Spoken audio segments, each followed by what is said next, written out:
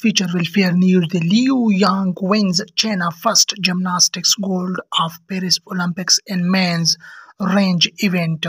The Paris August 4, the Liu Yang secured China's first gymnastic gold medal of the Paris Olympics on Sunday after he led all the way to win the men's ranges event. Defending champion scored 15,300 points to lead a 1 and 2 finish for China in the event, with his the compatriot Zoe and Jingyan taking silver with the 15.233.